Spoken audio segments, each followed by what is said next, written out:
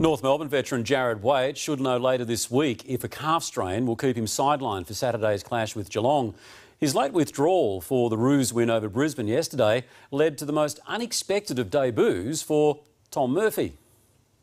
As AFL debuts go, few have been as rushed or as nerve-wracking as Tom Murphy's. I was nervous, yeah. I was sitting down to get my ankles taped and I was a bit shaky. Trying to put my footy boots on took me a while. His call-up yesterday came just moments before the opening bounce. Veteran forward Jared Waite had been a late withdrawal because of a calf injury.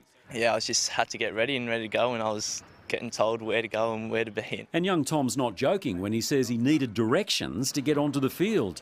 Take a left here. Suddenly, he was confronted by his field of dreams. Yeah, I was just trying to soak it all in. Obviously, it's a different atmosphere to playing at a VFL ground.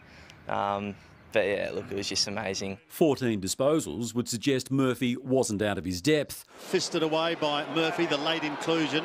More than deserving of that Gatorade shower. And as a bonus, Mum and Dad were there to see the debut.